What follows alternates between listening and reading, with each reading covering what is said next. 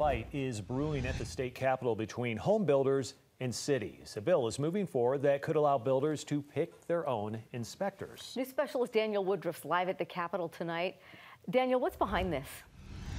Well, Deanie and Mike, supporters of this idea say it's a way to get home inspections done quicker and better, saving money in the process. But opponents argue it introduces a whole host of problems that could be dangerous for home buyers.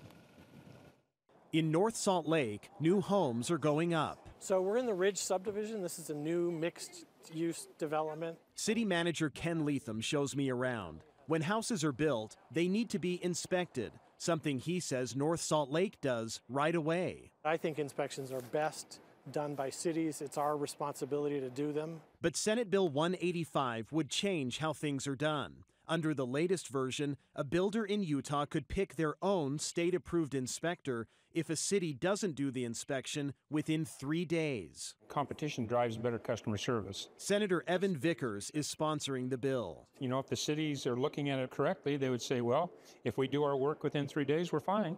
And if not, maybe we ought to step up our game. The Utah Home Builders Association believes this will get homes built quicker, thereby reducing costs. Anytime in the market we see competition introduced, we see prices go down and quality go up.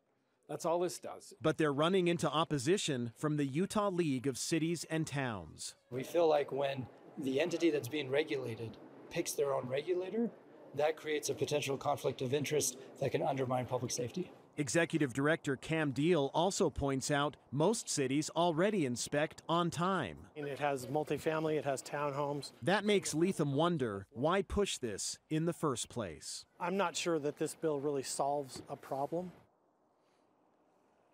But this bill is moving. It passed the Utah Senate yesterday. It now awaits some action of some kind in the House of Representatives.